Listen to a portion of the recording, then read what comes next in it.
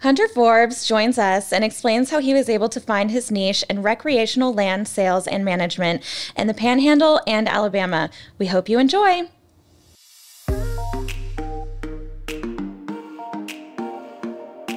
In Our Expert Opinion podcast is brought to you by SVN Saunders, Ralston, Dantzler Real Estate, a full-service land and commercial brokerage with over $4 billion in transactions since 1996. Okay, welcome back to In Our Expert Opinion podcast. Every time we do a virtual podcast, Everything is perfect. Everything's great. Everything's awesome. Perfect. Everything's perfect. Nothing ever goes wrong. Correct. We're just going to manifest. Yeah, just once though. Moving forward. That's how it's just going to be. once, I'd like to walk into this situation and everything to go the way that I want it to go. But I think that's been my whole life. Not to make it about me, but I am. Overcoming adversity. Yeah. Yeah. Here we go. Fight the adversity on the That's field. right. I think Will Muschamp said that after a terrible game. But Were there any good ones? yeah, Chad, I mean, get into the SEC and we'll talk. Anyways, welcome back. We've got Chad to my left. Got Eli hopefully running technology. Sometimes he forgets to hit record and then we have to redo it. So are we good, Eli? good. That's great. Doing things. We're trying our best here. And then we have Hunter, who is virtual, who is also doing his best. But on his side, I think everything was set up perfectly. Flying a little blind over here. That's right. Hopefully you're not a pilot, though. No, don't have that to worry about. No, but you are a boat captain. I am. And I looked this morning because Eli told me that you have like 15,000 followers on Instagram. Yeah, I've got a few. Nothing crazy. How did that happen? You're just posting fish pictures and every guy on earth was like, this is the best Instagram ever? I think it was the hunting pictures that caught on there. But no, I used to really promote that stuff and was in tune with it for a while. But You said y'all not so much. I think had a lodge in Kentucky?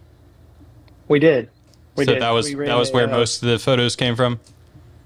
A lot of them did. Yeah. I mean, I kind of hunted all over and traveled a bunch. So the pre-kid time period of my life, I was a little better at gathering content than I am now. But Well, your parents kind of forced you into that lifestyle by naming you Hunter, right? yeah, I got it pretty honest there for sure. Yeah, you definitely didn't have very many other like avenues to go down. You're kind of just stuck to this one. Yeah, fits well though, at least. 100. Yeah, at least you like it, right? Absolutely. Okay, so you started out, you're first of all, let's say you're new to SRD. You just came on as an agent, and I think that you were DM'd by a one Bryant Peace. Yep, I sure was. He reached out to me probably a year and a half ago or so, 2 years ago now, and kind of courted me for a little while, and eventually, sounded like a better and better idea, and we had a meeting in person there and kind of hit it off, and ended up joining the team a little over a year ago. Yeah. How long have you had your license? Was it just because of this conversation, or you already had it, or? No, I had my license probably 6 or 7 years now. Okay. It's been a little while. I got it just to have it. I was building some spec homes at the time and thought it'd be a good idea, and did a few residential sales, and never really thought much because of the area that I was from that land sales would be such a thing. Mm-hmm. And little did I know, it's absolutely a thing, and it's a niche market, but it's a good market. Yeah, I would actually think that we should mention too that you are not located in Central Florida. You are located near the Panhandle. Yep, I'm in Santa Rosa Beach. I'm up here in the Panhandle, kind of off to myself and the rest of the team down there. But yeah, it's good. I mean, it's a good team, but maybe count your blessings. Sometimes it's best to just be alone. No, but at least you can kind of get a stronghold on that market, because I don't know that there are any other SVN. I don't know if there's an SVN office up there. I have no idea. No, there's not. Yeah. I actually kind of report back to the Thomasville office. That's the closest group of guys there. They're kind of the team that I'm with and do my meetings with and stuff. So great group of guys over there. I know SVN has a presence in Tallahassee. I don't know if there's any other offices, but it's not one of our offices. Yeah. But that might be the closest one to you. But Yeah, probably so. But then also, so you're not just kind of working in the Panhandle. You also got your Alabama license. Yes, I do. Yep, which really for me isn't that far of a drive though. I mean, an hour and 10 minutes, I'm at the line. So it's pretty common for the buyers down here to be looking across the line in Alabama as well. What are the advantages to that? Is it just because there's more land there, or the type of land that they're looking for? Well, you're kind of limited with how much land is here. Being on the coast, you can only drive one way to get to land. That's north. Once you get up that way, it kind of spreads out a little bit better. So land's a touch cheaper across the line there in Alabama than what it is in Florida. And it plays plays to your strength as well, because you do land management, and you don't want to be running condo associations on the beach. Doesn't really strike me as what you would love to do. No, not at all. You got to be careful using the land management term down here, because most management companies has to do with the property, with condos and HOAs and all that fun stuff. Yeah, I can imagine a lot of erosion there. Not a fun time. Okay, so you said spec homes for a while. Yes, I was. Okay. It was just simple one-offs. Yeah. Finding a lot, building a house on it and selling it. Just when the market was a little bit better for that. Yeah. It's slowed down since then, but it was a good reason to get my license, and I had fun with it for a few years there. For sure. And it seems like kind of a natural transition, if you're hunting or whatever it is, to go into land, not commercial or residential. It probably just would suit your lifestyle better. Absolutely. My hunting background runs very deep. I mean, from a young age, through college, I started filming with TV shows and stuff, got to travel to hunt. And I always knew I wanted to have some kind of job within the outdoor industry, it seemed like. And me and my dad started a charter business right here in the area, and kind of branched off from that to meet my wife. And we started that lodge in Western Kentucky. We ended up branching off into Illinois as well. And during our hike there, we were probably managing and overseeing about 10,000 acres.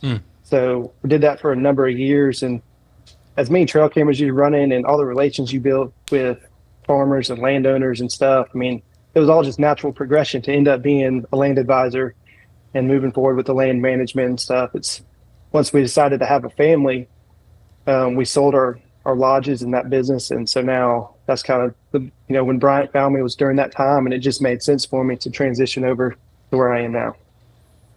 Do you feel like that has helped you with client relations, managing expectations, having the lodge and doing the land management?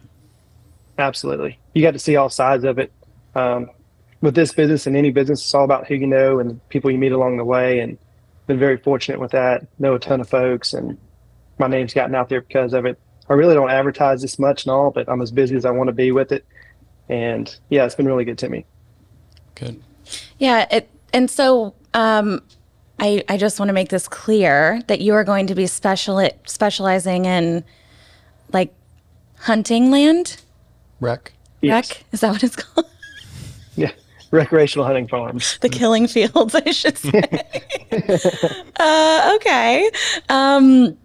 And I just, I mentioned to you before, I've only been up to the Panhandle one time, but I just cannot imagine that there's like a ton of rec land, not where I was at least, which was like, is it Alice Beach and Rosemary? Yeah. Can't imagine that there's a lot of that going on there. Yeah, you got to drive just a little bit, but there's plenty of it around and plenty of people that want to find that perfect place. Is it creeping north? I was about to say, is it creeping north of I-10 at this point? Yes. Yeah. Yes. Yeah, everything's moving north with developments and housing and stuff like that. So yeah, everything's just progression is north for sure. The hustle and bustle of 30A in that whole area, people need to escape and get away from it a little bit. So that's kind of where I step in. I've never been so out of place in my life, and I consider myself to be a refined person, but I was definitely out of place. Up there in this podcast. Chad, I run this podcast. Don't even go there. Now, with the property management, I just kind of want to know how that all fits in. So, you're selling land, you're buying land, or you're representing, those who do, and then you're taking over the management, or you would like to manage those properties that you have a hand in the transaction on. Yep. Like I said, it's a very niche market. Ideally, a buyer with me would, we'd find a piece of ground and then they would hire me to sometimes just like on a consulting basis to help create a schedule with it, create a plan, do like quarterly site visits. Other folks, it's a little bit more hands-on. I'm dealing with one right now, actually. The piece sold back in February, and we've been clearing out. We're probably around 40 acres of fields and food plots we put in. It's going to be a really nice dove field, and it's been every step of the way. So pretty much picking out what tractor and implements they need to what stands they're going to need come fall, and really just making everything turnkey for them. So I can only take on a couple of those projects a year, and the bulk of my business is through the consulting and just the site visits I'm doing with folks and helping get the properties from A to Z with where they want to be with it. Yeah, and what are most people, I think, looking to do, after they buy a property? I understand sellers, they're wanting to dispose of a certain asset, but then, these buyers come in, and what is it that they're looking for? Everyone's got different goals with what they like to do. What they like to hunt, basically, or if they're trying to, get a little bit of income through timber. Every situation is really different, honestly. It's kind of hard to, answer that specifically, but some people like deer, some like turkeys, some want to have a really nice dove field, and just going off of their thoughts and what they want to see the future of their place look like. It's kind of where I step in and help make that happen. Yeah, that's great. So, what does that process look like? So you're consulting, you're maybe saying that they need to, remove trees or... Yeah, you pretty much just got to figure out what they're lacking and what they need. So it's rarely, in this area at least, you come across a farm that just has everything until we're done with it at least. But right off the bat, usually they're really thick, so you got to open up areas. Some are too open. You got to replant some pines. It really just depends. Yeah. And so what do you think that the typical transaction is going to look like? Is it going to be 500 acres? Is it going to be 10? Are they like really large tracts of land, or is it going to be sort of like the smaller, below 100 acres? I'd say north of 100 acres, so 100 to 500. I'd say it's kind of a sweet spot on what most folks are finding. It's hard to find tracts bigger than 500 acres a lot of times. You typically have to put them together, buying your neighbor's properties and stuff over time. But I'd say the 100 to 400 really is kind of where the sweet spot is there and what we're able to find mostly. Yeah, that's, and I mean, if somebody comes in wanting to buy 1,200 acres from you, though, you're not going to turn them down. Right? No, absolutely not. It's just harder. It's harder to come across those places. Yeah. Everything's kind of getting divided down and stuff. I'll find you something. It's just, yeah. Yeah, I feel like the larger tracts are going to be more feasible over the state line in Alabama, which I would think. But I don't know. I don't know that I've been to Alabama in the past 20 years. Right. He said, "We'll go get you something up by Columbus." Is that in Alabama? Yep. Georgia. Oh, okay. Okay. And so, whenever you're working on these properties that you're managing, are you more of like the boots on the ground, or are you more of a general contractor? Are you out there every day? Depends what we have going on, but no, not out there every day. It's more of, yes, the role like a general contractor, hiring the subs in order to, like right now, the piece I mentioned earlier that closed in February, there's a lot of lane cleaners getting done on that piece right now. So no, I'm not on the tractor, on the equipment doing the work, but hiring it out and making sure the job's getting done. Yeah. And a lot of my boots on the ground is early on, and like I said, I can make quarterly site visits for the most part and create the schedules and have everything in line with what they need going forward. But you've been doing the land management for a while. I have. Like I said, at one point we were close to 10,000 acres I was looking after when we were having our lodge in Kentucky and Illinois. So it was a lot going on up there. It Do really you, was. So coming down here, it almost seems a little bit more tame. Um, Not running around on a daily basis, constantly checking farms and running cameras and all that. It's a little bit different. And cell cameras make it really nice. I try to monitor those for each of my, landowners and clients I'm dealing with. do you have to have certain designations in order to do that? Are there certain designations that or classes that may help with that but aren't required? Yeah, I try to read a lot and do as many little off classes that I can, but no, there's nothing specific with it. You got the people that go to schooling, and tip my hat to them, the biologists and all the people with formal education. That's not me. I was just boots on the ground. Like I said, I've been hunting from a really young age and doing it at a high level, I feel like, with a lot of traveling, and know a lot of the right people that have helped me get to where I am, but I don't have the formal education for it. School of Hard Knocks.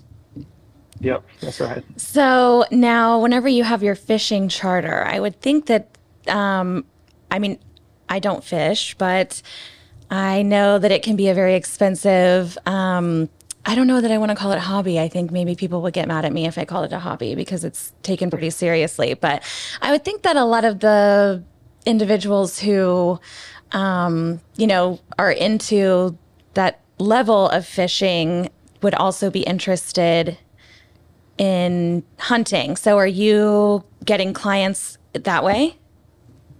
Yeah, for sure.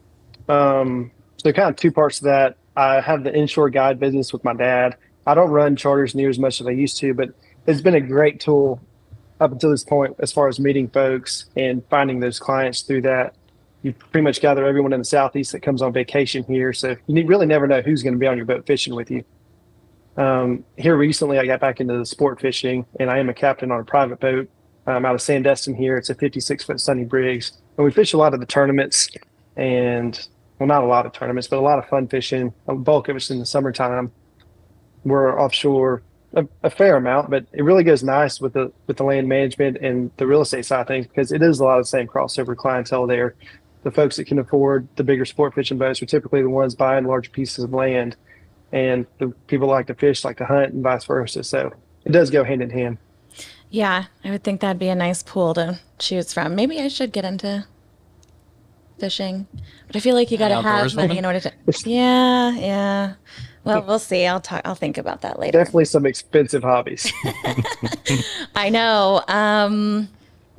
Yeah, I either have to sell more land or I don't know how that's going to happen. It might not. Okay. You're going to have to put it on your vision board because I don't remember hearing that in January. No. That was not on my. No. Maybe next year. Maybe next year. I guess I'll just have to track your progress here at Saunders. And if you're selling these, $18 million properties, I'm going to be like, that's the route I'm taking as well.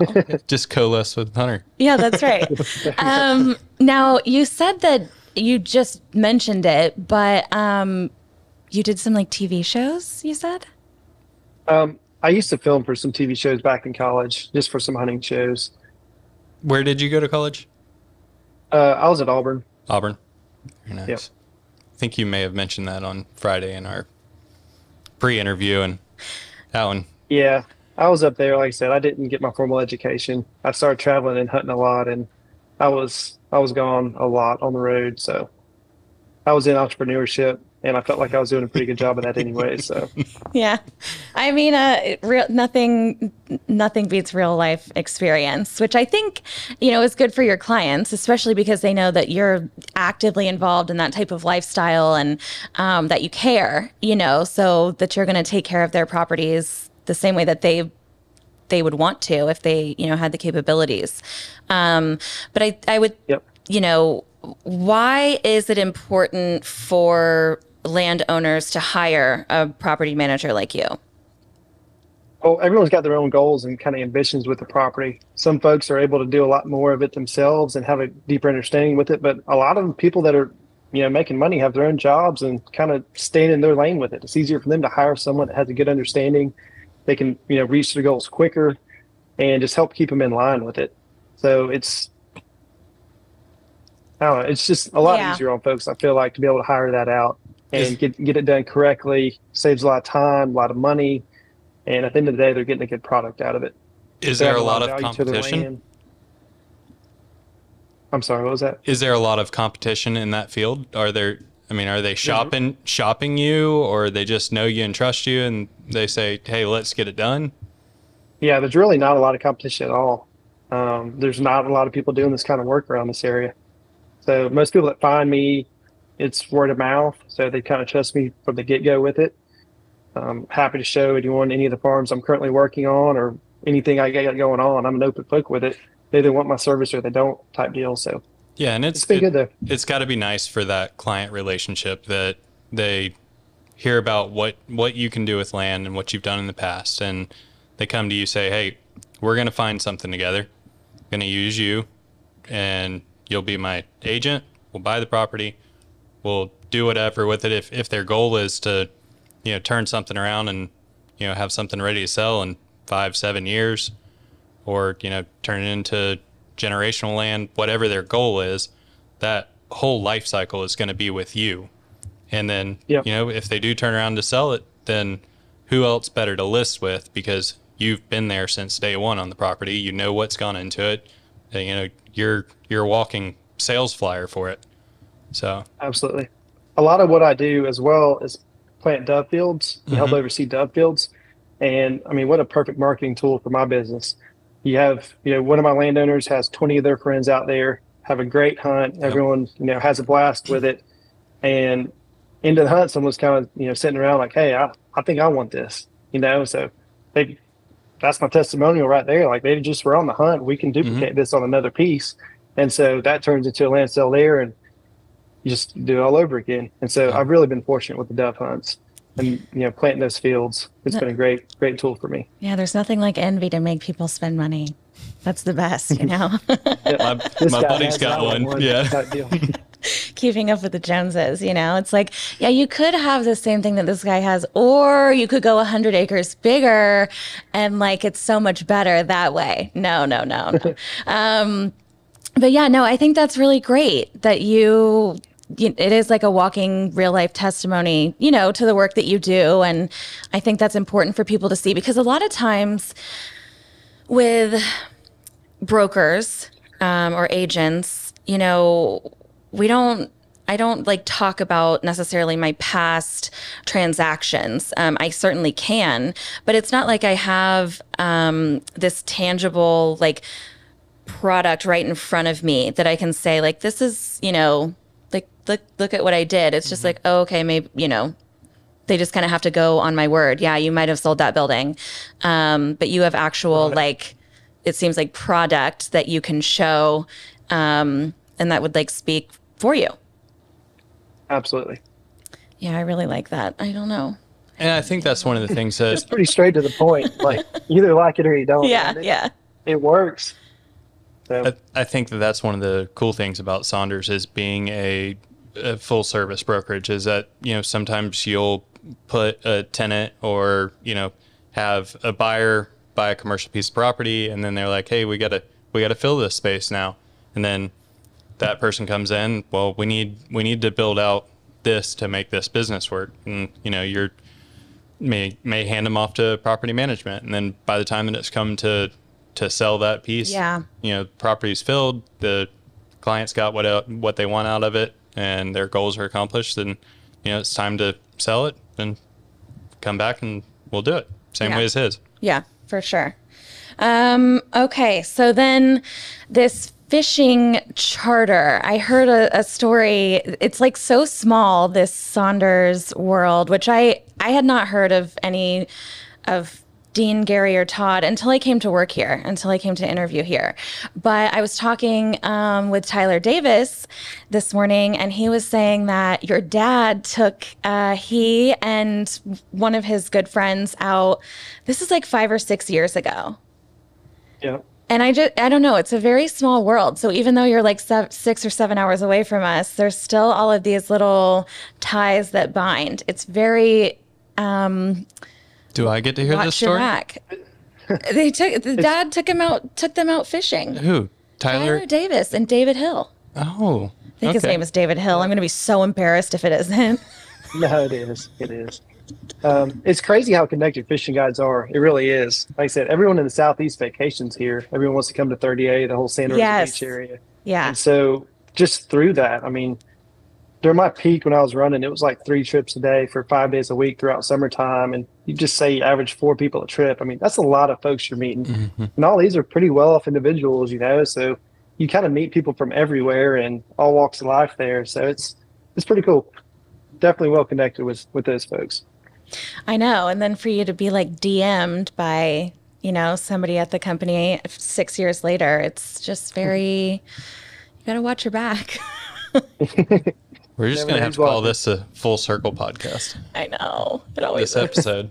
Okay. So then you are still, you said you're not really doing the charters anymore, or not as many. I am captain of the sport fishing boat though. So no, I don't actually do the charters as much in the bay, but I do fish offshore quite a bit. I absolutely love offshore fishing, and it's going to be really hard to walk away from that.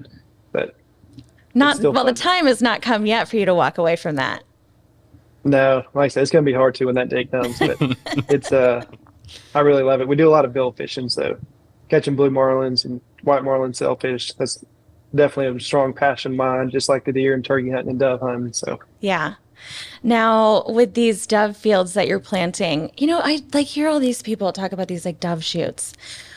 What are you guys like? How does that happen? Are you just throwing out seed and these doves are just what? Basically, no. It actually starts this time of year. Florida's dove season comes in September 28th this year, which is a little bit later than normal by about a week. But I'm starting to get field sprayed now, and seed's going to be going in the ground in about 2 weeks. We plant sunflowers, corn, millet, sesame, just a variety of things. You want to be diversified with it. And it's a lot of work that goes into it, but it's very rewarding when it comes through. And there's not a whole lot funner than, you know, it's kind of start to hunting season, that first dove shoot of the year. And so having a big group of guys together, normally it's a big cookout or something, eat a good meal, go out to the field and shoot. And it's a lot of fun. I love entertaining folks. So that's kind of right up the alley, just, you know, encompasses all of it and gets to, you know, show off all your hard work. I mean, but what are these fields? What makes them so like wonderful and special that these birds have to be on this field? Like I said, there's a lot that goes into it, but having a variety of things planted between the sunflowers, the corn, the millet, having a lot of bare dirt for them. Okay. So it's like open space. Yeah. Yeah. It's not, it's to a T. It's not like woods hunting. Power lines. No, I'd say the average field's around 15 acres. That 15 to 20 acres is about the right number. You can normally have about 20 folks on that size field. We'll do the fake power lines. We'll sometimes put in a water source. Wait, what? What do you mean you do a fake power line? What? What are you talking about? Somewhere for the birds to perch. They want to eat. They want to drink. And are you putting up like a 20? You got to keep them fat and happy. Yeah, we put up a fake power line like right in the middle of the field. It gives you an easy way to be able to get bird numbers like before a hunt. You can count them on there. It also gives them a spot to be kind of centralized on the field there, more shooting opportunities. So a lot of guys down here like hunting a place at a place in Ona, and they'll do it in between 2 orange grove rows, and they'll plant their field down it, and then guys will set buckets in between old burnout orange trees, and then the birds will come in, they'll perch on the trees, hop down, graze a little bit. What's in the bucket? That's your seat. Oh. Anyway. Drop your shells in there. I don't know. Maybe a snack, whatever you want. Yeah. Maybe an adult beverage for after the shoot's done. Oh my God. Okay, but that's what you really like is managing these dove fields and kind of getting those set up. Yep. Okay. So that's going to be like do you think that's like your number one? Yeah, because it normally is harder for people to understand how it all works. I guess my most common questions are around dove fields. There's so many different herbicides that you have to, possibly use, and so many different ways to do it. So people like to come to me like, okay, just what's the answer? Like, you ask 10 people, you get 10 different opinions, but you've been there, you've done that with it. How do I need to do it? And so I feel like it is a very common question with me, and kind of my consulting is around dove fields. Okay. So you have to give up all kinds of hunting except for one. Which one are you keeping? That's a tough one. I get asked that quite often. So, the easiest way for me to do it is like, what could I wake up 30 days in a row to do? It's probably going to be turkey hunting. Like, absolutely love to turkey hunt. I hardly miss a day in the spring. It's definitely probably my favorite. All right, so you're Mount Rushmore then. Let's hear the top four. Well, turkey number one. The deer, the turkeys, the doves, and blue marlin, if that counts. Awesome. I'm not gonna keep doing this podcast anyway. I can't hear one more thing. I can't. You know what? It's because I don't participate. You know what I mean? Like, my dad tried when I was really young to, like, you know, he puts me in this tree stand, and I just kept saying, like, I don't want to be here. And he was like, you're fine. Like, you're fine. This man came back 4 hours later, and I was like, probably in tears. Anyways, it's because I don't participate. But it's like, I now learn so much about it, but what good does it do me? I don't know. Hey. Same thing with the... now you can get your bucket together. Jeez. Be ready. She's going to have her pink Yeti bucket out there. I'm going to have like someone else take it out there for me because I'm going to have so many snacks in there. But okay, so we just want to end kind of with maybe like a funny story. And we were talking a little bit earlier, you know, like everybody, you meet Dean, and the first time that I met Dean, I think I was like kind of mean to him. I know I was, and that's probably going to be the only time I'm allowed to do that, but that was because I didn't know him. But I think that you also had a kind of an interesting run-in with him. Yeah, so I had to meet Dean at a lunch meeting that Bryant set up over in Tallahassee when I was getting brought on. And I drove over to Tallahassee. I showed up a little bit early, and so I went over to Kevin's, the sporting goods store there, and I was really wanting a nice pair of boots. And I went into Kevin's, and there was another gentleman looking at the exact same boot, and it was down to like, he had my size basically, and it was the last one left, and he tried it on, and he was kind of hem-hawing, and like, I really want that pair. And we talked for a little while, and I ended up buying the boots, and I went over to the lunch meeting. I was sitting there and talking with Bryant, and I looked up, and here comes the guy that I was just looking at boots with, and I didn't know what Dean looked like, and it turned out that was Dean. So it was pretty funny little encounter. I love that you got to buy something out from underneath of Dean, like really kind of one up him. That's a really strong, like, you know, first foot to put forward. He, you know, if he wanted him, he could have had him. But yeah, his wasn't quite what he was looking for, I don't think. So I love it. I love it. Well, Chad, do you have? Well, actually, no. I want to know how people can contact you. Like, I know you have 15,000 Instagram followers. So, are you answering every single message that you get? Yeah, Instagram's a great way. It's a way that people can kind of keep up to. I need to do a better job posting and keeping up with my stuff, but I'm going to start here soon. I mean, listen, I think you're doing okay. Pictures. Yeah, I could definitely show a little bit more of my day-to-day of what's going on. So I plan on doing that. Like I said, people really like seeing before and afters, and, you know, we're getting busy in the dove fields now here soon. So we'll be able to show that stuff a little bit better. I'd love to. Instagram's a great way, or just give me a call. Yeah, I'd love to see a picture of a fake power line, actually. Maybe how you do that. Okay, so Instagram. I think there's one on there. Is there really? I looked through. I'll have to look through again. So Instagram or your email, which is? Yep. hunter.forbes@svn.com. Perfect. Okay. Anything else, Chad? No, I think I'm good. Hunter, anything else to add? I don't think so. Thanks for having me, guys. Thank you so much. And obviously, if you're ever in Lakeland, let us know. Come see us. We got a boot store. That'll probably be the only reason I'll come to Lakeland. So. I know. All right. Thanks, guys. Have a good one. All right. Thank you.